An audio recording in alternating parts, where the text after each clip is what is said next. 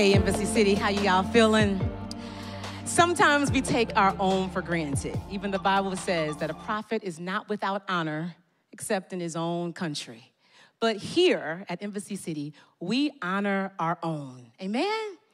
The woman that I'm about to present to you is our own. At the age of 18, she started full-time ministry. And for 9 years after that, she served in the inner city in New York City and has been in ministry ever since. When this woman speaks, I listen because I know that she is a woman after God's own heart. So I want to present to some and introduce to others. She's an artist. She's a writer, she's a teacher of God's word, she's a wife, and she's a mother. And her name is Katy Kazadi. Stand up on your feet. Let's honor the woman of God. Come on, Katy. Can you say, preach the word, teach the word? Amen. You're amazing. Thank you. Oh, I was not ready for that. Thank you, though. Thank you, thank you. Good morning, family. How are you doing today? Oh, you could do better than that. I've been up since 4:30. You are not going to let me out, do you? Today, that's what's not going to happen is you're going to sit up in here, be quiet, and make me do all the work, all right? So if you want this word today, say, I'm about to get this word. I'm thankful to be here this morning. I get the opportunity to preach a lot of places, but I will be honest with you and tell you this, that you are my favorite people to preach to. I said that to 9 a.m. too, just full disclosure. I don't know which message you'll hear later. I did say that to 9 a.m. too, but it's because I consider you all one.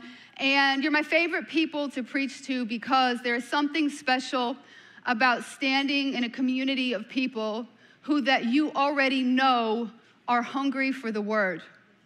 And I already know as soon as I open up the Bible, which is copy-pasted into my notes, as soon as I open it up, that I have people that are prepared to listen and hear the word of God. So I just want to say thank you for always making ministry so easy for me, so easy. I love you guys. This morning, I figured the last couple weeks, Tim been just preaching the paint off the walls, right? Am I right? Anybody been here?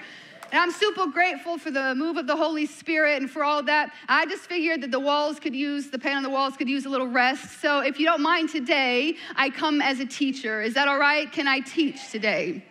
If you're all right with that, somebody say teach.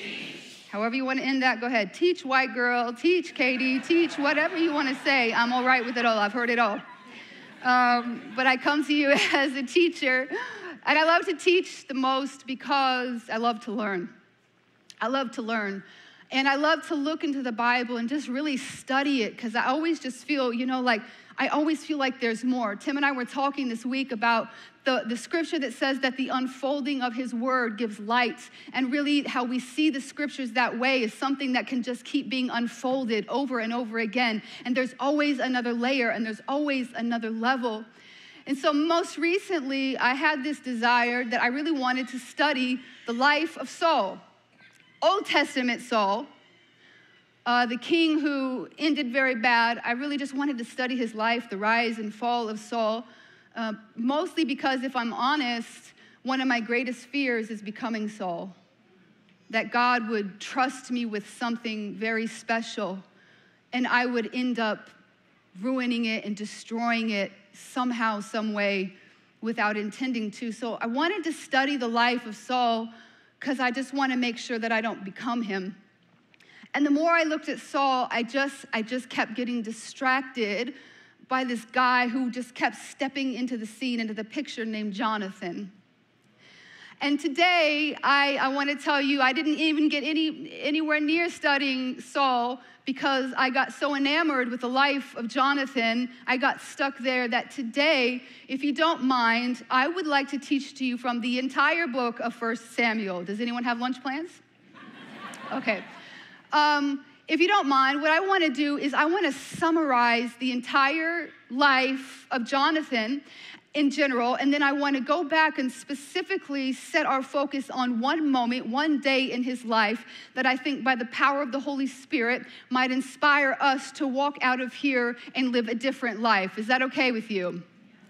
So because of this, I'm going to refer to the Bible a lot during the first half of this message, but I will not get to actually a point where I read the text until later. And I say that for all of you who are like me, who when a preacher starts, you're like, you better read the scripture real soon because I'm not trying to hear nothing that's not from the Bible.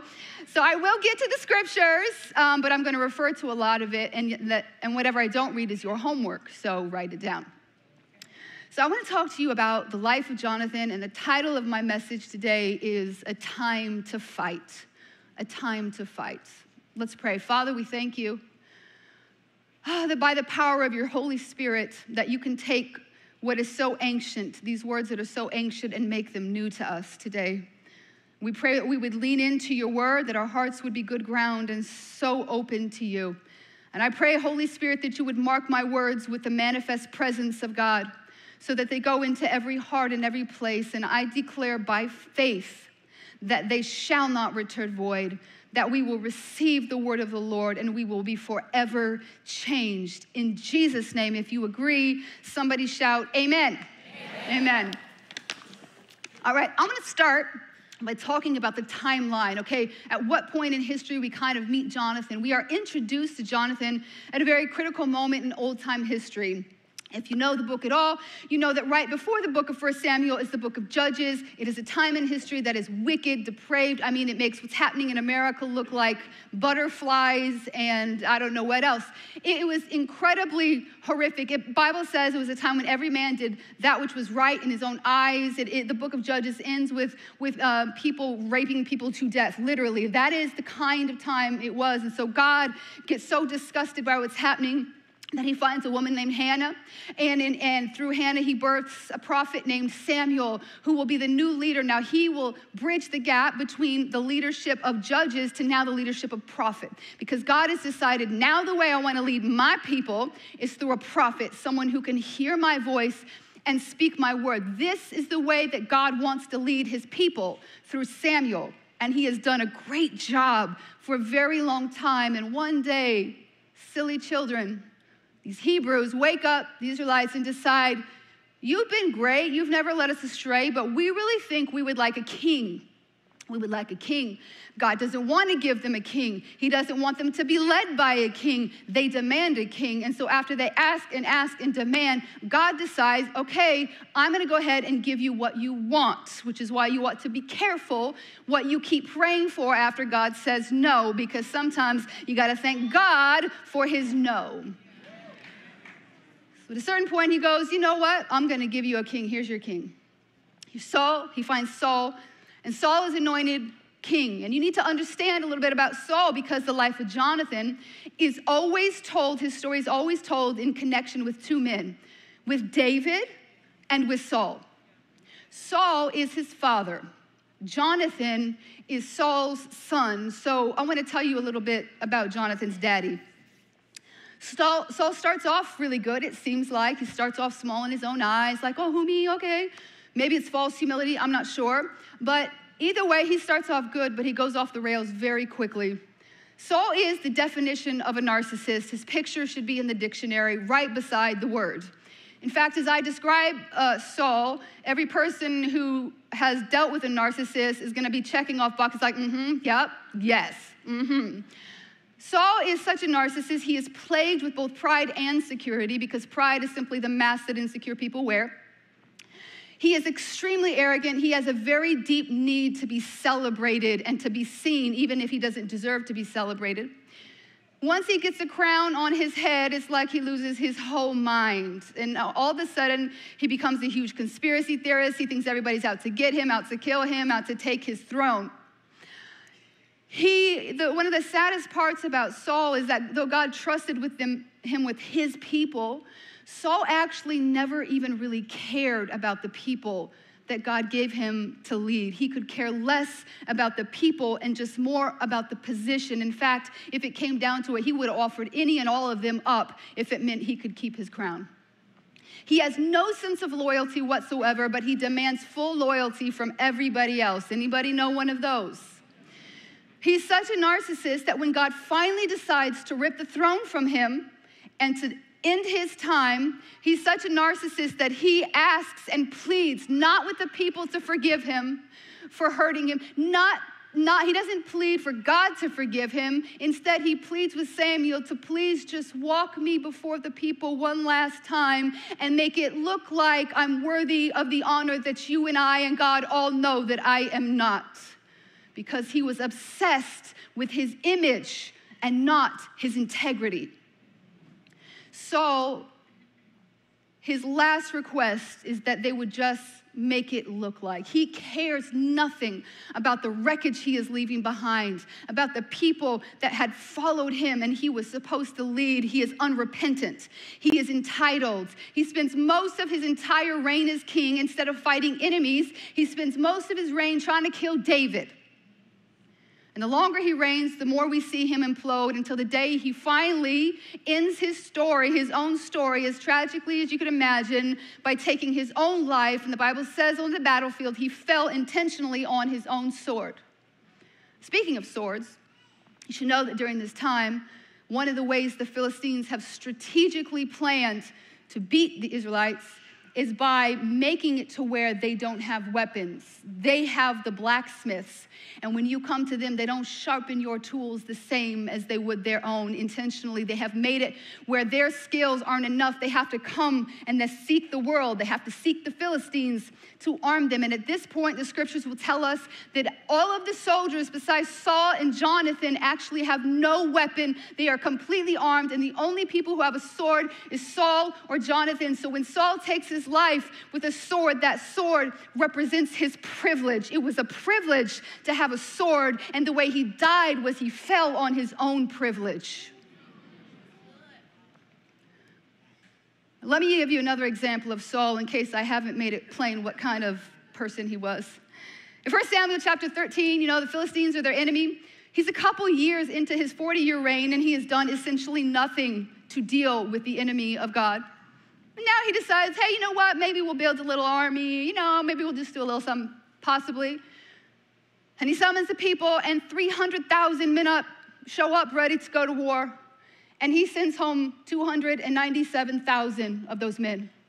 He keeps only 3,000, and it says he divides them between him and his son, his young son, his inexperienced son.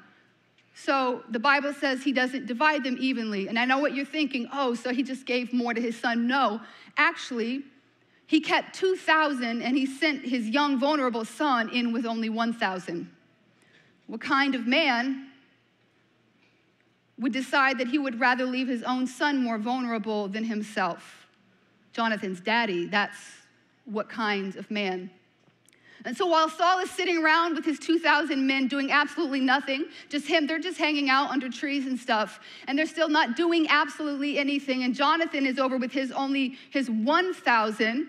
And while Saul's sitting around doing nothing, Jonathan decides this is not a time to sit. It's a time to fight. There is an enemy of our God out there. So he takes his 1,000 men, plans a sneak attack against the Philistine army that they was not ready for at all. They were just used to Saul doing nothing. And now Jonathan goes, let's just do something different today. He plans a sneak attack, and it turns everybody upside down. They kill a bunch of Philistines because Jonathan was about to prove to his daddy and to all of us that you do not need an advantage to win. That if you fight the right battles, you can win with whatever you have. That people, he said, you know what? This is not my enemy. This is God's enemy, which means the people God's given me is enough. And the weapons God has given me is enough. And the opportunity God's given me is enough. Because if God is with me, I have everything that I need. This is a time to fight. So Jonathan takes his little undermanned crew and commits the first act in what would be one of the largest, most epic wars in the Old Testament history. He pokes the bear, he upsets them, he stirs up the whole land. And it causes such a commotion throughout the land that Saul decides to make a big announcement so that he can rally all his troops, because now he knows the Philistines are not happy. They're gathering all that they can. So he announces to his people, guess what? We had this great victory. We need you to come. And the only thing is he forgets one minor detail, and he tells them that the victory was his and not his son's. And he takes the credit for the win his son made. Who takes the credit from their own son? Jonathan's daddy. Jonathan is a fighter, so I'm waiting for him to swing back. Like, oh yeah, you're gonna try to take the credit from me while you're sitting over there? I mean, I just want him to at least just tell one person. I get you're not gonna make a big announcement, but I just wanna see him just lean over and whisper to one person's ear, like, you know that joker didn't do nothing. That was not him. That was all me. But Jonathan says not one word did he speak. Why? Because Jonathan always knew that there was a time to fight, and this is not it. Why? Because I have a real enemy, and my real enemy is not my father.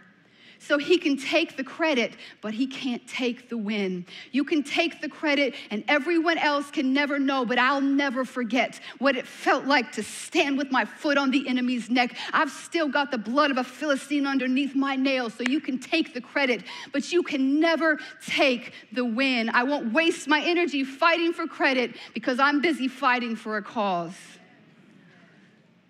And the thing that got me about Jonathan was that I took that boy, looked him up and down, left and right, flipped him upside down, shook him around. I searched everything I could to find one trace of his father in him.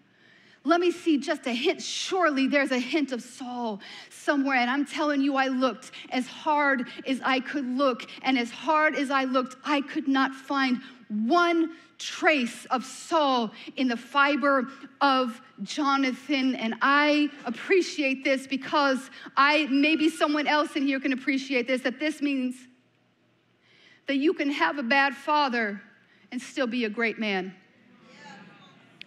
You could actually have no father and still be a great man.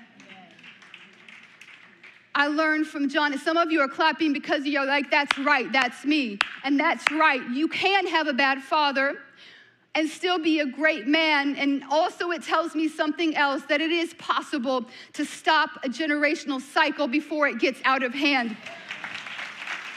Jonathan said, I'm not leaving this kind of cycle for my son or my grandson to try to break, because a generational cycle is like a wheel that is moving, and the longer it moves, the faster it goes. And somebody has to be bold enough to put their arm into the wheel and turn it the other way and say, for the sake of my children, I'm turning this thing around, because I will not see my kids move in the same direction as my father. And Jonathan said, this generational cycle stops here. So we learned that you can have a bad father, still be a good man. You can stop a generational curse, but this will set some other people free, a whole other group I'm coming for. And that is, it means that you can also serve a toxic leader and come out clean.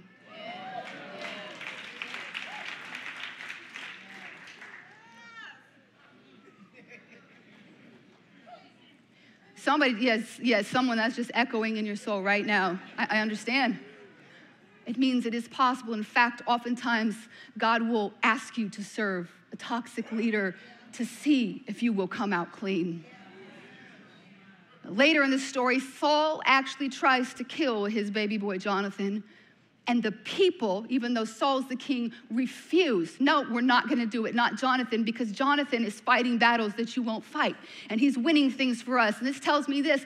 Jonathan was more loved amongst the people than his own father. So if Jonathan was an opportunist, like so many people are, he would have used that to his advantage and said, you know what, you're right. You saw how he tried to kill me. I'm only the one looking out for you. Maybe we should overthrow him. He would have tried to start his own campaign and take that away from his father. But he said, no. While my daddy's out here fighting for credit, I'm over here fighting for the purity of my heart. And I see my daddy's errors, but so does God. And I can trust God with Saul. And here's where it gets really good, is that Jonathan, we forget, was the heir apparent. Jonathan was the next king. All Jonathan had to do was sit tight. And he was thinking, it's okay, my daddy's a hot mess. But when I get this throne, I'm going to turn things around. I'm going to reign, and I'm going to rule justly, and I'm going to walk in the fear of the Lord, and I'm going to do things right. All I have to do is wait for my daddy to do something crazy enough that somebody kills him, make somebody mad enough, or just have a heart attack and die because he's always stressing out. All I have to do is wait, and I will have the power, and I will have the legacy, and I'll have the position, and have the ability to lead. All I have to do to be king is wait, as long as somebody doesn't come in and try to take it from me. All I got to do is wait, and I'm going to be king unless some little like shepherd boy from some little sheep wakes up one day, come with his little harp and his little sack lunch, and unless some little kid has the audacity to step on my territory, little oil still dripping off his face and his slingshot, unless some kid comes up in here trash talking the giant and trash talking all these people and saying my daddy's gear ain't good enough, unless some kid comes up here and tries to take the crown, I ain't got to watch the throne. But when he shows up, you understand what I'm saying when I say that if anyone should have hated David, it should have been Jonathan. It was Jonathan who was threatened by David. And if his heart isn't totally pure before God, this will be the moment it comes to the surface. This will be the moment you find out when David comes and threatens to take his throne. I expect Jonathan to feel threatened and start being like, you know what, if my daddy would have just given me the credit for those battles I won, I wouldn't have to prove anything. Maybe I just need to start letting some people know around here that I'm the one who started this holy war. Maybe I just need to let people know. But when David steps on the scene, Jonathan does something interesting. He sits back and watches.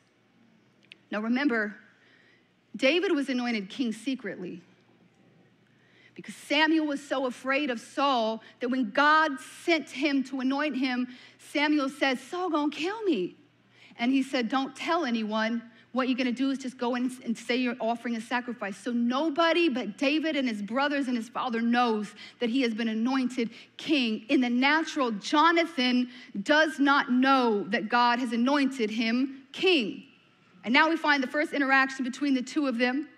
And you're expecting some rivalry, some competition. But after David comes and he watches David kill that giant, and he listens to the conversation that David has with his father, saying, I can't wear your armor, and who is this uncircumcised Philistine? He watches every detail of that thing play out. And after it's done, 1 Samuel chapter 18, verse 1 lets us know his response. After David had finished talking with Saul, Jonathan became one in spirit with David, and he loved him as himself. And Jonathan made a covenant with David because he loved him as himself.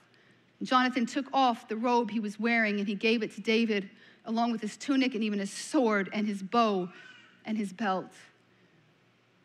We find here that Jonathan does not know by the flesh, but he senses by the Spirit of God. When he looks at David, look, I see something different on you, David. I'm looking at you, and I know the oil is already dried, but I can still see the oil on you. I recognize the anointing on your life, David. And I don't know that in the natural, but by the Spirit, I understand in this moment that you've got next, which means I don't. You're the next king. And it's not that you're better than me. And it's not that God has rejected me. I don't feel rejected. I know who I am. It just means that God has chosen you. And this is not the time to fight. I don't want to fight for your crown. I'm fighting for a kingdom. And he says this, he recognizes something on him, and he says, listen, I don't have a crown yet to give you, but I'm gonna give you the next best thing. And he begins to humiliate himself in his position and disrobe. He takes off his outer garment, he takes off his tunic, and he gives it to him. And he says, I know my daddy's stuff doesn't fit you, David, but I understand that my daddy's stuff didn't fit you, but that's because you're built different. And I've been looking at you and watching. You're not built like him, but you're built like me. I think my stuff will fit you, Jonathan, because we're built different. So you can't fight with his, but try this. How about I give you mine? I don't have a crown to give you, but can I at least give you my sword? And he takes off his garments and he puts it on David. This is the equivalent of him just giving him the crown right now. And he takes his sword and he takes his bow and arrow. He disrobes and he disarms and he gives it to him, and he makes a covenant with him that he will keep till his last breath. Even though Jonathan should have been the one that wanted to kill David, he spent his whole life keeping him alive. Only God could do that. The interesting thing to me was this idea that just watching David beat Goliath made him feel like they were one in spirit. What did he see that made him feel like they were one in spirit? And I think that to understand this, you got to go back to chapter 14. After the first win, where his daddy takes the credit, Philistines rally the troops and they come at them so hard with so many people and chariots and weapons that it says Israelites are all just running scared. They are hiding anywhere they can. They're hiding in caves, it says. It's so desperate that some of them literally, they can't find a place to hide, and so they defect and they go to the other side and say, please don't kill me. I'll just help you kill my own people. This is what is happening, and the army has dwindled down to only 600 people. And this is when Saul looks around and starts counting. He gets nervous. He got the audacity to try to offer a priestly sacrifice when he is not a priest, because that is just the kind of narcissist that he has. God decides, this is the day I've decided you will not have this throne. And only 600 men are left. Saul decides to sit around with them again, just waiting for them to attack, just sitting on the defensive, doing nothing. Only Saul and Jonathan have a weapon, 600 men unarmed, except for Saul and Jonathan. In chapter 14, it says this: one day, Jonathan, son of Saul, said to his young armor bearer, it's the morning, he's like, wakes him up, come, let's go over to the Philistine outpost on the other side. But he did not tell his father. Saul was staying on the outskirts of Gibeah under a pomegranate tree in Migron. With him were about 600 men. And I'm going to fast forward. It says this: no one was aware that Jonathan had left. He don't care about no credit anymore. He knows whatever happens, either I'm going to die with what I'm about to do, or I'm going to have the credit taken by my daddy, so nobody even needs to know. I'm just going to go do this. On each side of the pass that Jonathan intended to cross to reach the Philistine outpost was a cliff. One was called Bozez and the other Sinna. And one cliff stood to the north toward Michmash, and the other stood to the south toward Geba. And Jonathan said to his young bearer, come, let's go over to the outpost of those uncircumcised men. Perhaps the Lord will act on our behalf. Nothing can hinder the Lord from saving, whether by many or by few. Do all that you have in mind, his armor bearer said. Go ahead, I am with you, heart and soul. Jonathan said, come on then, we will cross over toward them and let them see us. And if they say to us, wait there until we come to you, we will stay there, we'll stay where we are and not go up to them. But if they say, come up to us, we will climb up that cliff, because that will be our sign that the Lord has given them into our hands. In other words, I have a holy inclination that God wants to do something, but I'm not sure. We'll figure it out for sure. When we get there, we'll ask God to confirm it. So both of them show themselves to the Philistine outpost. Look, said the Philistines, the Hebrews are crawling out of the holes they were hiding in. The men of the outpost shouted to Jonathan and his armor bearer, come up to us and we'll teach you a lesson. Jonathan says, say less. Now they're threatening him because they know that where they are, there's a cliff on either side, and it is practically impossible, that there's no way this kid who they don't even recognize, they don't even know who he is, because this day he uses the fact that his daddy took the credit to his advantage. So they don't even know who he is, just some Philistine they think is crawling out of his hole. And they challenge him to come up because they think there's no way. The whole reason we're here is because it's impossible to breach our territory. So they say that, but Jonathan says, oh, that's my cue. That means God is for me. So both of them showed themselves to the Philistine outpost. Come up, okay, here we go. So Jonathan said to his armor bearer, climb up after me, which is a beautiful picture of leadership. He said, I'll go first. I'll take the risk first. Climb up after me. Jonathan climbed up using his hands and his feet. He's climbing up a rock cliff, and he has no idea that all the crazy stuff that he did in his life has trained him today to be able to climb a mountain he never thought he would have to climb, an impossible mountain. And he's climbing hand and foot, and it says his armor bearer right behind him. The Philistines fell before Jonathan, and his armor bearer followed and killed behind him. In that first attack, Jonathan and his armor bearer killed some 20 men in the area of about a half an acre. Then panic struck the whole army, those in the camp and field, and those in the outposts and raiding parties, and the ground shook. There was an actual earthquake. The ground shook. It was a panic sent by God. Now, this day reminds me a lot of the day that David met Goliath. It says, it starts off by just saying one day. The author is letting us know this was not a special day. Nobody else thought this day was any different than any other day. It was an ordinary day, like the day that David woke up and was told to go bring the boys some lunch. It was just an ordinary day to everyone else. But something in Jonathan, he wakes up different. He just wakes up like feeling feisty. I don't know if you ever woke up like that. He just woke up like, you know what? These guys over here, I know they're not attacking us, but I don't like the way they're looking at me. I mean, I just don't like the way they're looking at me. And today I feel like picking a fight. I just woke up different. I woke up like this. I just got something in my spirit. Like, don't look at me like that. This enemy is not attacking yet, but I don't like how close they are. And he says to the guy, like, look, let's just go. Nobody will even notice we're gone. And that's perfect, because the fact that Daddy always took the credit means nobody will see me leaving, and the enemy won't even see me coming. I'm going to use it to my advantage. Y'all won't see me coming, and I don't care, because everything I fought for has prepared me for this day. And he's looking around. He's like, all these people just sitting around here waiting to be attacked. I don't understand, because that is not our enemy. That's God's enemy.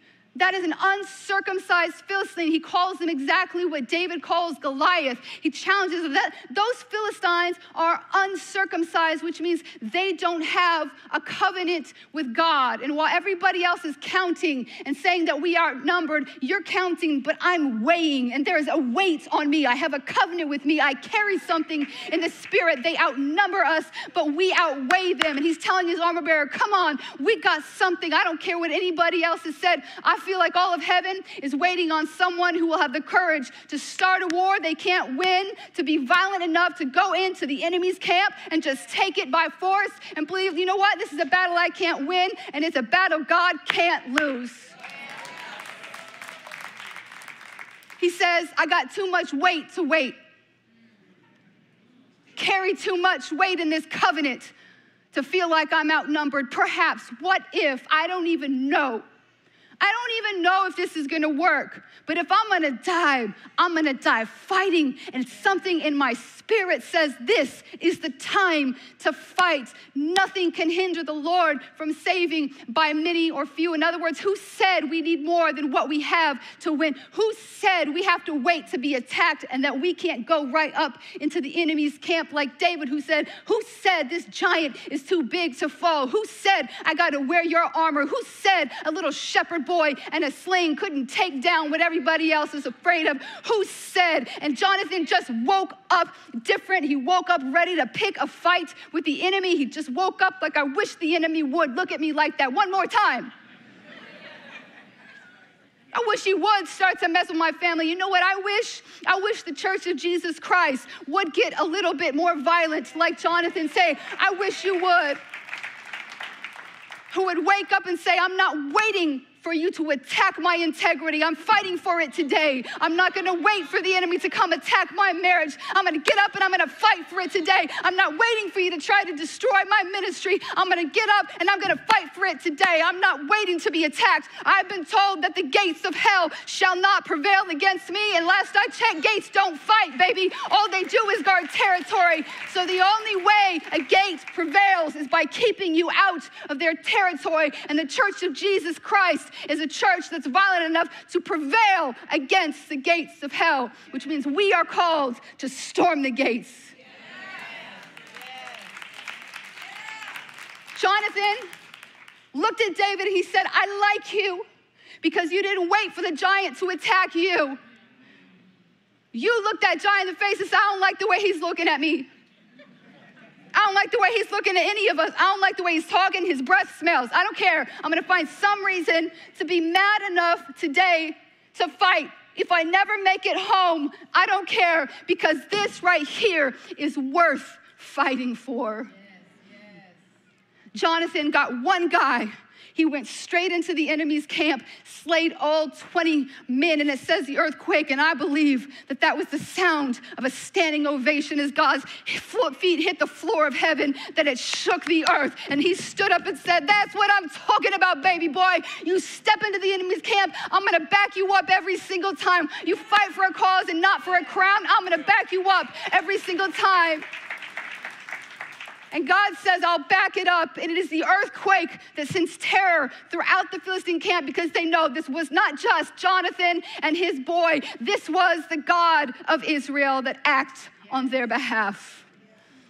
You fast forward now, he's looking in the face of David, and he's watching this. He's like, you remind me of somebody. You remind me of myself. And I'm so thankful to know that if God is going to take the crown from Saul, he's going to get to someone who's built like me. And if I can't give you the crown today, I'm going to give you my sword. Because I'm a fighter, but this is not the time to fight. I'll storm the gates of the enemy, but I'll never lay a finger on you. Because there's a time to fight. And you and I are gonna fight together. Jonathan died like he lived, fighting on a battlefield, fighting the enemy. As I close, I have to tell you that as I was studying the life of Jonathan, I got a lot of answers from my own personal life. I learned a lot and I got a lot of answers about Jonathan, but it left me with some questions about God. Can we be real? Left me with some questions about God. I look at the way that he lived his life, and I say to God, would you really let this kind of life go unrewarded? I mean, I've searched the scriptures, and I don't find another guy with as pure of a heart as Jonathan. A fighter, a warrior for you. Would you really let that kind of integrity, that kind of honor and service go unrewarded? And number two, did he have to die like that? I mean, he left behind a 5-year-old son. Is that really how you do people who serve you well, God? And God said to me, first of all, you have assumed that there is another way that Jonathan would have rather died. But you don't know Jonathan. There's no other way Jonathan would have wanted to die except for out on that battlefield fighting the enemy like he always did. And second of all, you assume that he never got a crown. But I'm looking right in his face. And I crowned him myself. And Katy, you know what he did? When I placed that crown of life on his head, he took it off and he laid it at my feet. Because that is the kind of man Jonathan was. He didn't live for a crown. He lived for a cause. And he lived for a kingdom. So I say, but God, what about his son? You know, a man who dies, the one thing he does care about is the family he leaves behind. And God, I could live without a crown, but what about the legacy that I was supposed to leave behind? What about my son? And 2 Samuel chapter 9 tells us the story.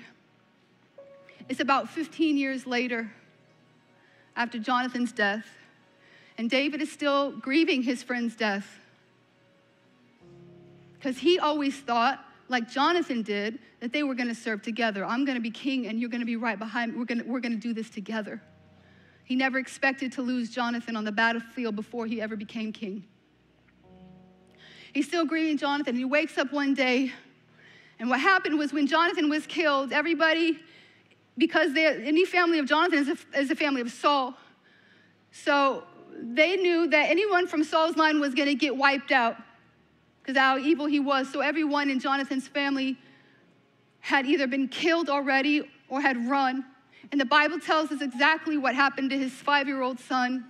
And it says that the woman taking care of him when his daddy died picked him up and tried to run to protect him and to save him. And while she was running, she dropped him and she broke both of his legs. And in those days, there was no cure for that, so he would be now, for the rest of his life, he would be crippled in both legs. His name was Mephibosheth. And one day, David wakes up and he calls his people. He goes, guys, 15 years later, I still haven't forgotten that man. Is there anyone left? Is there not anybody left that I can honor? Since I can't honor my friend, is there anyone? And they search because they think everybody's dead, and they find out, well, he does have a son who was 5. He was dropped, and now he's a cripple, just so you know. And David says, bring him to my house. So this guy, about 20 years old, he has spent his whole life hiding because he knows if anybody finds out who he is, he's going to be killed. He's been crippled and hiding all these years. And he comes to David's house, and the Bible says that he is afraid because he thinks that David brought him there to kill him. And David goes, oh, you don't need to be afraid. I didn't bring you here to kill you. I brought you here to tell you a story about the father that you never knew. He says, I didn't bring you here to kill you. I bring you here to bless you. And he says, look, I know you never got to know your daddy. I'm filling in the blanks. I imagine this conversation. I know you never got to know him because he was gone at 5, and people have said a lot of stuff, and I want you to know the truth, that your father was a good man. He died fighting. He's the only reason that I'm still here. Your father was a man of integrity, and all you've ever heard is how you're related to Saul, but I want you to know that your real bloodline is a man named Jonathan, a man of integrity, a man of honor who served God faithfully. You have a different legacy than you think. And he says, I know you thought you were coming to get killed, but I want you to know that this is the best day of your life, Mephibosheth, because today I have decided that even though you will never get to sit at the table with your father as king, the king's table. From now on, from the rest of your life, you will sit at the king's table with me. And the legacy it seems he have lost, David restores and says, you have a place at this table for the rest of your life. And not only that, not only do I want you at this table every night with me for dinner, breakfast, and lunch. On top of that, everything that was to be Saul's inheritance at this moment right now belongs to you. I am granting to you everything that should have been your Saul's and should have been your daddy's. It's yours. In fact, let me call these guys over here. These guys right here, they work for you now. And Mephibosheth, his whole life changes that day. And I believe many conversations happened at that table where David got to tell him about the father that he never knew, and tell him that I know it seems like you lost your daddy tragically, but the fact that you're at this table is your sign that God does honor a life of integrity, that he does. In fact, this was never really about David wanting to honor Jonathan as much as it was about God wanting to honor Jonathan. And everything he should have lost, the entire legacy he should have lost, is now regained in one day. He said, your son will live. God said, your son will live just like you were the king. And as they were singing this morning, that last song, Let All the Other Names Fade Away, I felt the Holy Spirit speaking to me. He told this whole message we talked about Jonathan, about David, about Saul, about all these kings. But for a moment, I want you to let all those names fade away and come back to that table with David and Mephibosheth. Because this is actually all really about the gospel. This is all really about Jesus. See, David was a type of Christ who got up one day and decided to reach outside of his own bloodline, outside of his own, and to find someone outside. By the way, you are Mephibosheth. You are the broken, the crippled son who has been invited to the table and given a place. And he never said to Mephibosheth, you can stay here as long as you do this or as long as you do that. No, you have a place at this table because I have invited you here. You belong here with your broken feet, with your broken life, exactly who you are. And so I've asked the worship team to come out, and I want to close with that. Let all the other names fade away, because if you leave this place and you forget everything else about Jonathan, if you forget everything else about David, I want you to remember this, that there is a table that you have been invited to, and you have been invited by Jesus himself. And I wonder if there might be someone in this room who needs to respond to the call to follow Jesus. Why don't you just come? Why don't you just come? Why don't you just come? Someone, God stopped this. We didn't do this in the first service. God stopped this whole service to invite someone to the table, to invite somebody to the table, to invite you there and saying, bring your crippled feet to this table because they belong here. And so in a moment, we're going to sing this song, and our prayer team is going to come. And if that's you, or if you need prayer for another reason, if God has spoken to you through this message about anything and you need prayer, I'm going to invite you to come. But if it's not you, if that's not you, I want us to stand and just to declare before we leave that there is a king. That there is a king whose crown cannot be taken.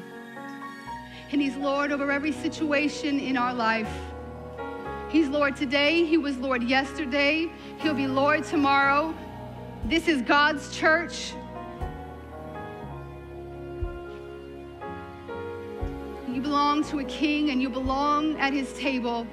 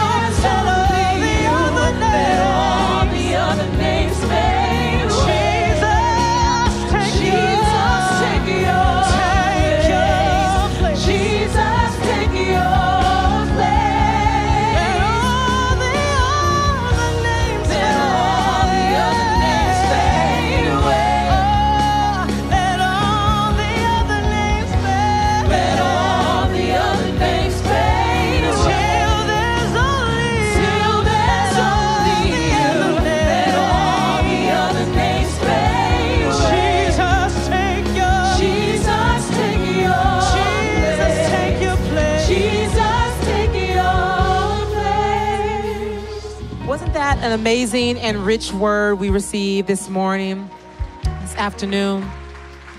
I don't know where you found yourself in that story.